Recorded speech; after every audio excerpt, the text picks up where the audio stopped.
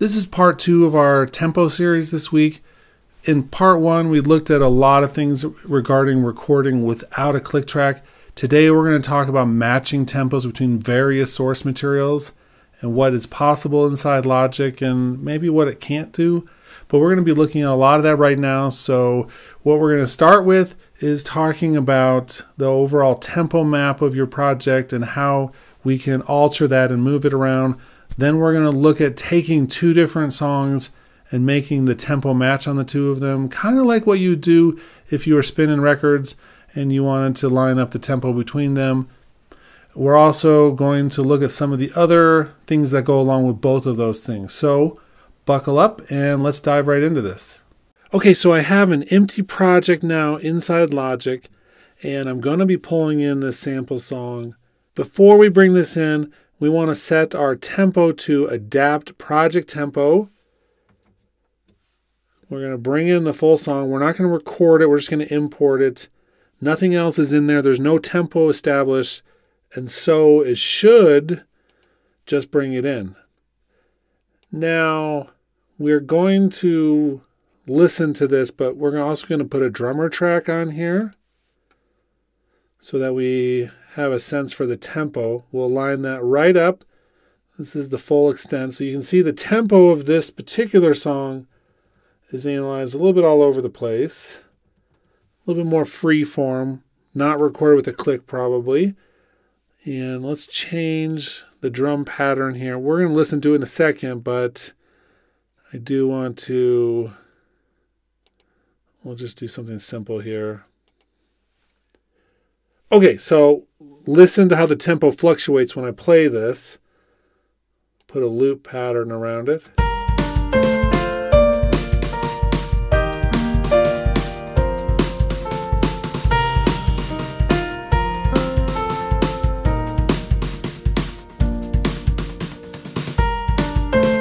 So it's hitting all the major downbeats. It sounds weird, but it gives us confidence that what we're going to do would make sense moving forward.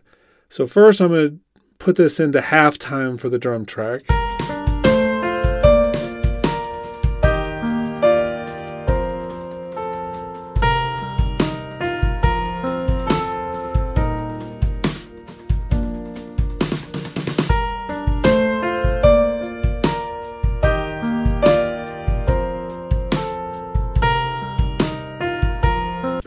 Okay, now I want to actually either make this usable so that I can import it with another song. Most songs are not going to have the exact same tempo map to them.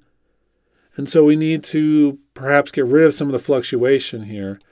One thing I'm going to do right off the bat is turn on flex and follow. It'll get analyzed for that. Now, because I just want this section that's just that long, let's go ahead and just cream everything else for now. Because it's on for flex and follow, now I can come through here and remove all the tempo variations. And the tempo variations will be gone from that one piano part.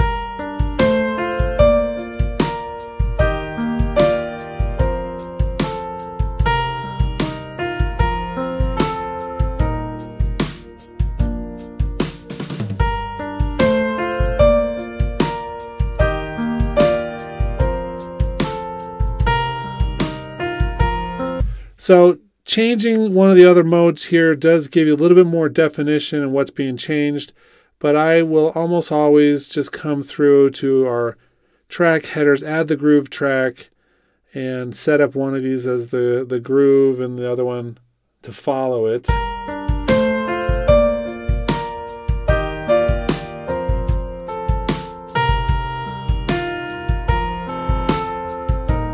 We heard a little bit of distortion there, so let's just put this back onto the top.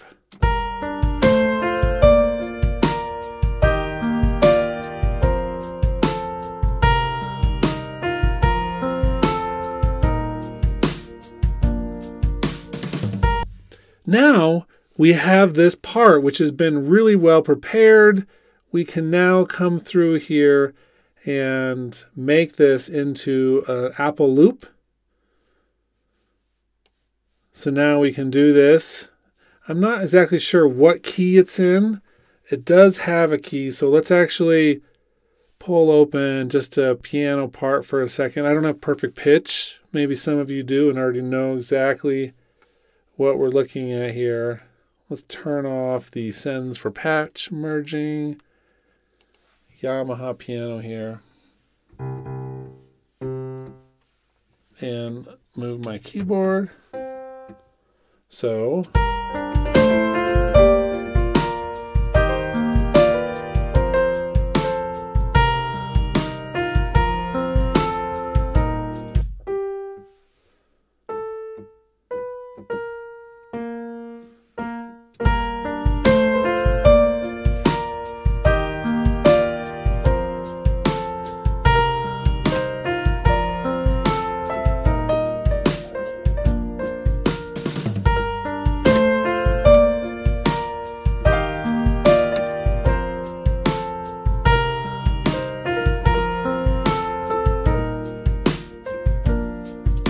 in the key of B flat major. That was a little clunky figuring that out, but it happens. So we're going to add this to the loop. Major, we will say B flat major. Tempo is set to 150, even though it's really half that. It just analyzes it as that, and it's a little easier. I just go along with it in some cases. Let's see, so we're going to do keyboards, piano, we'll do single, clean, acoustic, relaxed, cheerful, dry. There's a little bit of processing, but not much. A little groove. So it's all on the left there. And we'll call this piano loop test, create.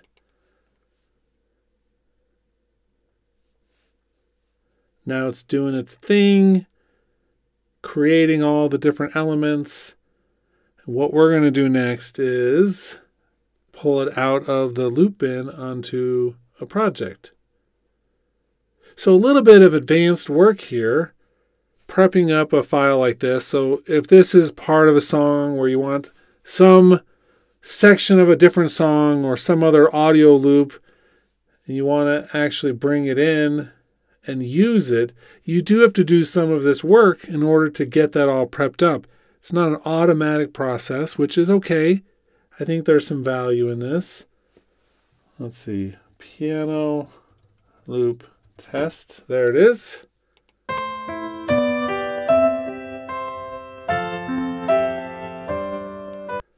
And it sounds like that because the project is currently in C major. And so it's having to be transposed up to match that. So if this was in B flat major,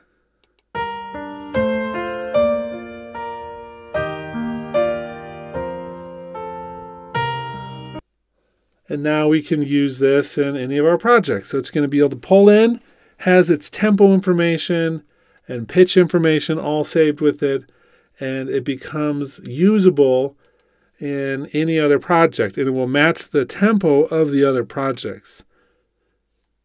So just to recap a little bit, I cut off a piece of this. I imported it using the adapt function, which is probably the first and most important thing, because then we got this tempo analysis. Then I told it to flex and follow. I wiped out the entire tempo so that it was consistent, which then matched this. I'm using the groove track. Now the groove track won't necessarily transfer into the Apple loops. That's just for our version right here. And if we wanted to use that in any other project, then we would have to do the same thing. We would have to turn on the groove track and make sure that it's aligned to whichever part we want to be the lead on that, the quantization lead. Okay, so this is all very useful. I think it's relatively easy to be able to do this and move things around. The other thing which we could have done here, let's undo a few steps, see if this works. Yeah, back to this one right here. We're still in adapt mode, but you can see that it's all the way down. So let's fix that for a second. So the other option we have, and I'm going to pull in a song. We're not going to be able to listen to it because of copyright issues. So I'll just visually let you see kind of what's going on. But we'll find another song here. And you'll see this one is all over the place in terms of tempo. There we go. Don't show for now. But I could, at this point, let's say we're doing following the flex and follow. I could now pull this one on top of this track. Let's undo that for a second so you can see the difference here. The tempo is going to come with it. So it's pulling that tempo because I dragged this one. If we were to do it the opposite way, then that one would be pulled with it. So we could simply pull these two songs on top of each other, and the tempo comes from the one you're dragging, and the two of them, when you play, should theoretically line up in terms of the timing. Now, does it line up in terms of the harmony? No. So you'd have to actually figure out how that works. Either pull songs from the same key signature, do some sort of transposition, or pull a part that's mostly rhythm from one and melody from the other. But you could do that pretty easily. Now that we have two tempo maps for each of these songs, we can pull them back and forth and the tempo will come with it. So you can actually layer songs this way. And I would say 80% of the time it works great. Another 10% of the time you can make it work. And then 10% after that, you need to do a lot more work and it may not be possible. Okay, that's it for today's video. This is part 2 of the tempo series. We're going to do one more, and that is where we're going to take this stuff and create a humanized feel for it using tools to add that human element.